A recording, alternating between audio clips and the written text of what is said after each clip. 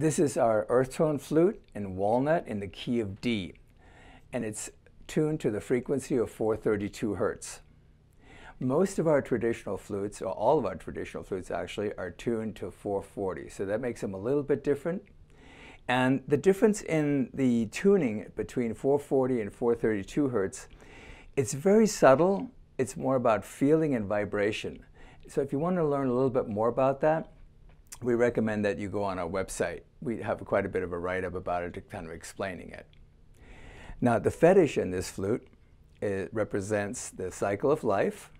We do have 2 moonstones that are inlaid in here, and the engraving is the pattern that the 432 Hertz frequency generates when it's vibrated in water or in sand. And here's what it sounds like.